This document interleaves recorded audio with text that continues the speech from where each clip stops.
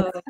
Hello, it's Nichi with My Healthy Beginning, and today we have Sarah Damlo, Herbalist and Homeopath, with us. I thought this is a perfect time to ask some questions about the beautiful art of homeopathy and do some education. We get a lot of questions about it in the office because we use some homeopathy with our nutrition response testing. And sometimes I tell people need to go deeper. Or they're not ready to do this work, and sending them on to getting them some education around homeopathy and how that will benefit their health is a great step to take. Welcome. Thank you. Thanks for joining. I think that, when we're talking along those lines of using nutrients and supplements, we've found that through using homeopathy, it makes your body more available to accept those supplements and those vitamins. We can take as much magnesium as we want, but if our body is not ready to utilize it, then it's just going to pass through us or not do its required or desired effect. So through stabilizing your body with homeopathy, you're more acceptable to whatever supplements, nutrients that you're going to be turning toward. This is true. I've seen it myself, experienced it myself. Same. I should say right now, my entire family, minus the dog who was throwing up all day on Monday, has been on SOS phone calls with Sarah for the last week. But here's what I love. It's actually faster to have you handle my family when I'm at work than I can get them handled when I get home. So I always really appreciate that support. Thank you. You're welcome. Nice now, why don't relationships? Yeah, really helpful. Why don't you give us a basic definition of what is homeopathy? Sure. So homeopathy is a form of healthcare or medicine or vitality. Any, the words you want to use. It's been around for over 200 years. It was established on the premise of like treats like, that homeopathy. It means similar treatment, similar passion, similar suffering, similar healing. And so when you're having symptoms, whether it's like a runny nose, a lot of us are experiencing some cold symptoms right now. So a lot of runny nose, itchy eyes. Well, what's something in nature that will produce those symptoms? An onion, cutting an onion. And so we have a remedy made from allium cepa, which treats those symptoms. You have those symptoms because of a cold, not because you're cutting an onion.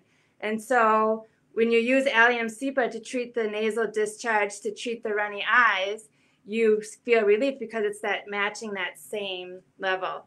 And so then you can also, that's a good physical analogy. You can also go to mental and emotional components too, where you're matching that, maybe that dark black cloud that comes over your head. Well, there's a remedy state that has that. So we're matching anything, whether it's on the physical, mental, or emotional level, which, it's all connected. We're all holistic here. We're not separate. We're not just a runny nose. Maybe you have a runny nose and a little bit of depression.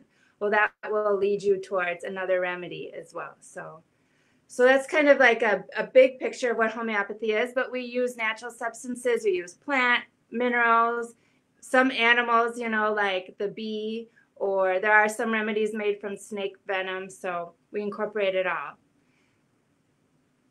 Now, one thing I've had people say before, even if I've just recommended I'm sorry, say again? So some people, if I've recommended, say, hey, go across the street to the co-op and pick up chamomilla for the teething baby or something, right? So, and they've maybe dabbled in a couple of their remedies and they notice that they taste the same. So can you speak to what they're developed out of? What is that substance that they're tasting? Yeah, well, I'm reading a fantastic book right now called Water Codes, and it's all talking about structured crystalline water. And so remedies go through a process of dilution and potentization, or succussion energy, raising the vibration of it. So what you do is you take that original substance, where it's the onion or coffee bean or a little silica mineral, and you're diluting that down. You're taking a small component of it, and every time you're diluting it down, you're mixing it with water and succussing it. So you're pounding it, you're raising the energetics of it. And because water holds memory, it's creating that memory of the substance in the water every time it's becoming more and more dilute. So and then that final dilution, if you're working at a 12C level, a 30C level, the difference between 12 and 30 is the lower the number, the more the physical presence is still left of the substance. When the higher the number, the higher energetics it is. So 30 is higher energetics than 12.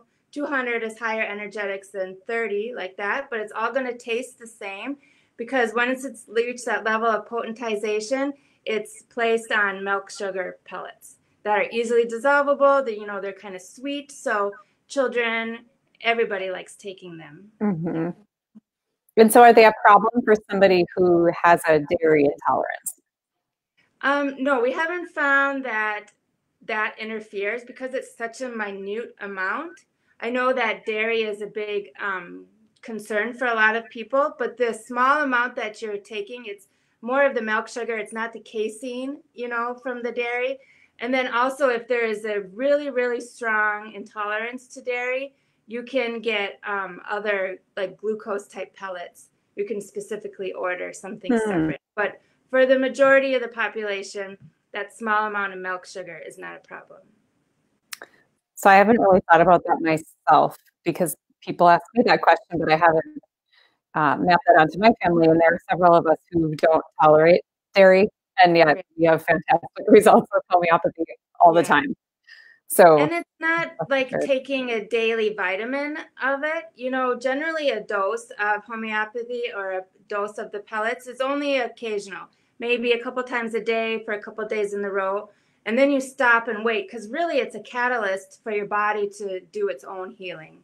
So it's not generally, in the most part, it's not a daily dosing. Mm-hmm. It was interesting last night when I got home from work and I was checking in with one of our girls. I was like, how do you feel now? And she was like, oh, I can feel it moving through. I've had 2 doses of the remedy, right? Because it's just pushing everything through. And then on the other side, is really just so much better. Yeah, sometimes it needs to kind of bring those symptoms up in order for them to dissipate, right? Mm-hmm. Especially when you start like a constitutional, if you're having an acute illness, that's one thing, and you might see some pretty dramatic responses right away. If you're working with constitutional, and we can get into what that means here in a moment, but sometimes you might have a 24 hours, 36 hours of being like, man, I kind of feel almost worse than I did before I took the remedy. But that's just, bring everything up so it can move out. Mm-hmm. So if you think about right now, why would someone choose this form of healthcare? Or are people mostly choosing it as like an adjunctive therapy? It can be both. I really like working with integrative medicine. We don't have to be stuck in only one route. We can collaborate and work together. But I think what we're seeing right now is that hospitals and clinics are overwhelmed, under-resourced, and they don't really have the answers for what the symptoms are asking, what the symptoms are coming for. Everyone's getting put on the same protocol.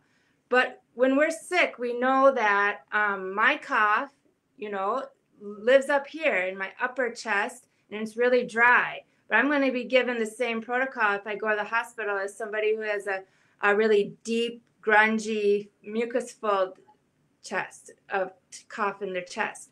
So one reason to turn to homeopathy is that it's individualized. We're going to match that remedy, like I said before, whatever it is in nature that's creating those symptoms, we're going to match that to your symptoms. Also, homeopathy can be done at home. Everybody's staying home. You know, Mm-hmm. need to be taking care of ourselves in the home. So you don't have to go to the clinic. You don't have to go to the hospital. You can do so much at home just by having a kit, you know, having someone go to a wellness store for you to get the remedies. We can order them, send them directly to your mailbox, so you don't even have to leave the house. So it's very family friendly and very homebound friendly as well. Mm-hmm. Well, and I think it's just another way of reminding people that healthcare is not a one size fits all conversation. And, you know, like that may step on a few people's toes, but it doesn't work that way. Right.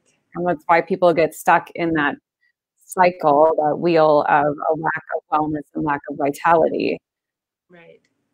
is Yeah, their care is not individualized.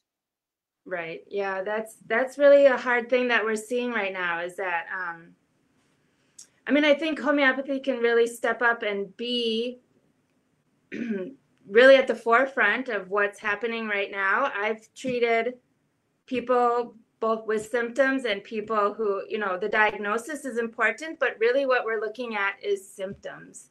And how are your symptoms presenting? Is it a sore throat that's lasting for a full week? You know, is it woke up coughing in the middle of the night? Those are all individualized symptoms that lead to a different remedy. And so, so I've been really fortunate to be able to help quite a few people right now with those symptoms. So, yeah. Okay, so give me a second to grab this next thought.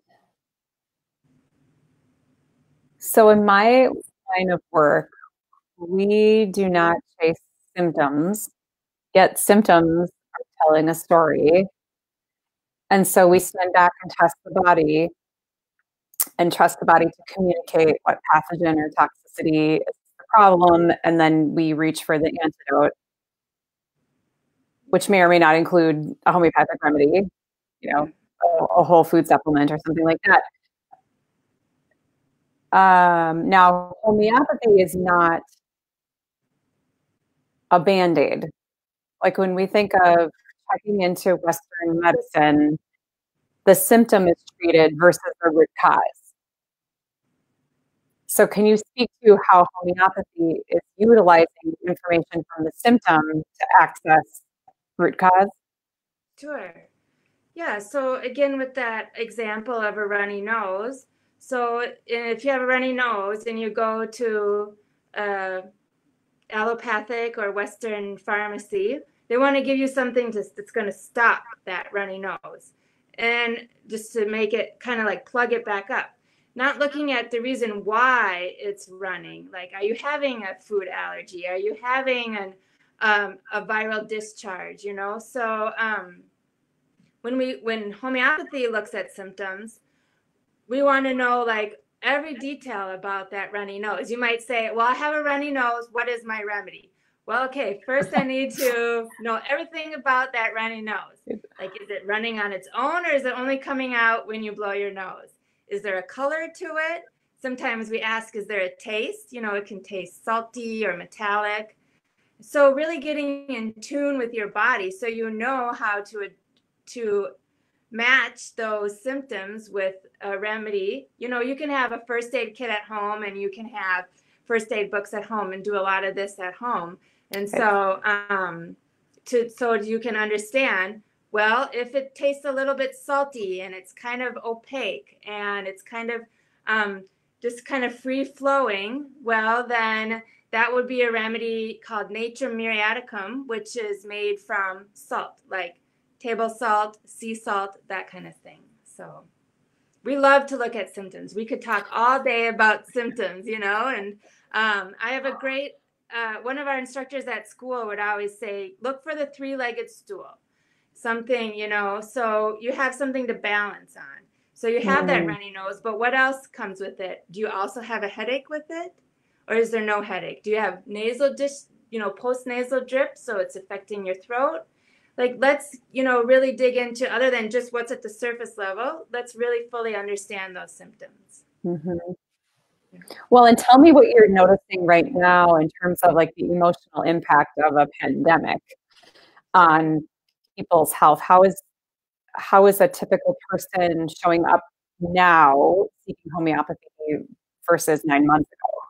Right. Well, the interesting thing is last winter I had quite a few calls in Minnesota and elsewhere, people having this cold or this illness that they said was like nothing they ever had before. Maybe they had already had some susceptibility to respiratory issues, but it was quite different than anything they'd had before. So I think that this current illness has been around for at least a year, right? I would agree. So, I thought the same thing. Right. Yeah. We've been seeing that before it officially became known and doing something about in March. But so as we're meeting with people again, now summer was a little bit less, and now as we're meeting with people again, what I'm seeing is that you have those physical symptoms. We also have the mental and emotional symptoms. There's some panic, there's some fear, whether that's, Right. you know, I mean, I was going to say whether that was necessary or not, that's not quite the right word, but whatever you're experiencing is what you're meant to be experiencing. So there's no judgment on it. There's no saying like, oh, you're afraid because you're watching mainstream media. No, that's, you know, you have a right to be afraid. You have your own freedom in feeling your feelings. But I want to address that too. So whether your symptoms are coming along with fear, whether they're coming along with anxiety, whether they're coming along with exhaustion, or just like, oh, I can't believe we still have to be doing this. No matter what side of the coin you're on, we can still help address that.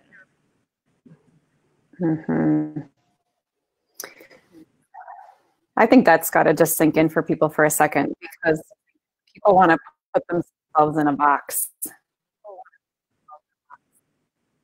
Yeah. Like if I don't fit here, that doesn't sound like it works. But I don't fit over here, so that's not for me. But then they make themselves kind of unreachable, you know, and untouchable to care. Right. Kind of like how we said.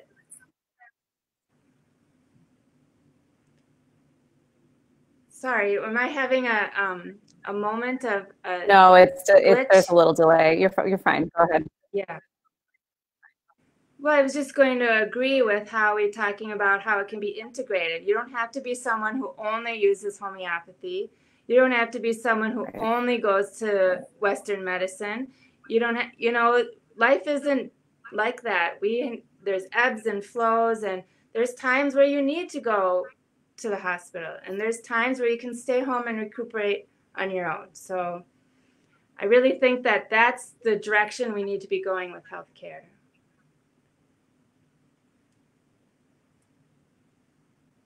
I agree. I do agree with that. Now, I have two quick questions before we wrap up. For somebody who doesn't know homeopathy well, could you also take that alongside your prescription medications? Yes, you can. You can begin homeopathy at any time. So most homeopaths are not medical doctors. We don't have to go through the same licensure.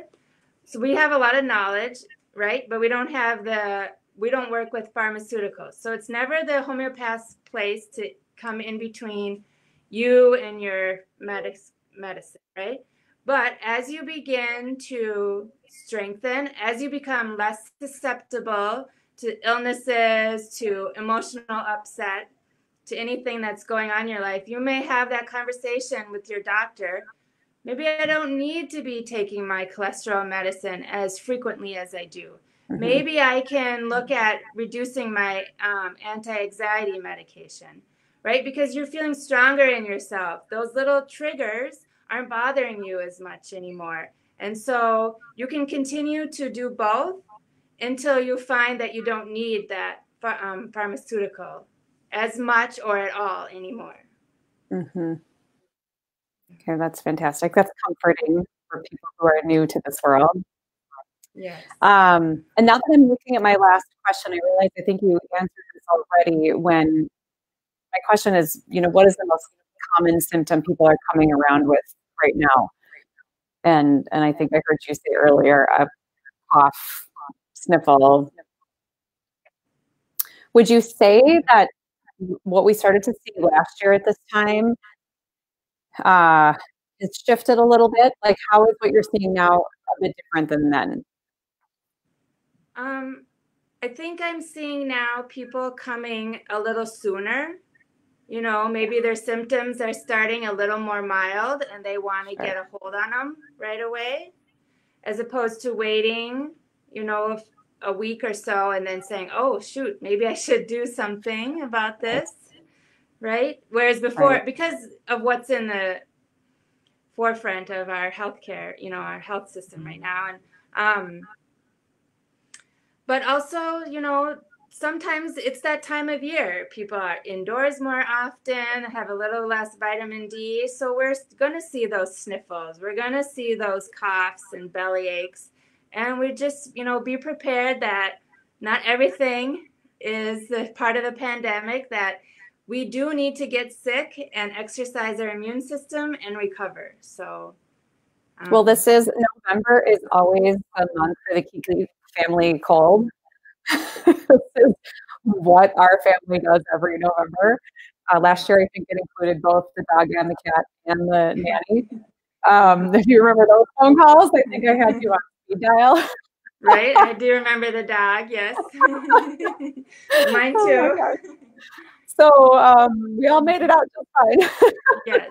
But I also think just knowing and understanding and recognizing what your own rhythms and routines are with your health and how your family moves through things, and then individually looking at how your family members move through things. It's a different insight and perspective to have on your health, I think, when you are starting to look from the inside out. Yeah. Yeah, to be so curious about it, you know, retain a little bit of that curiosity and say, why do I get sick in November? Why do I feel run down in January?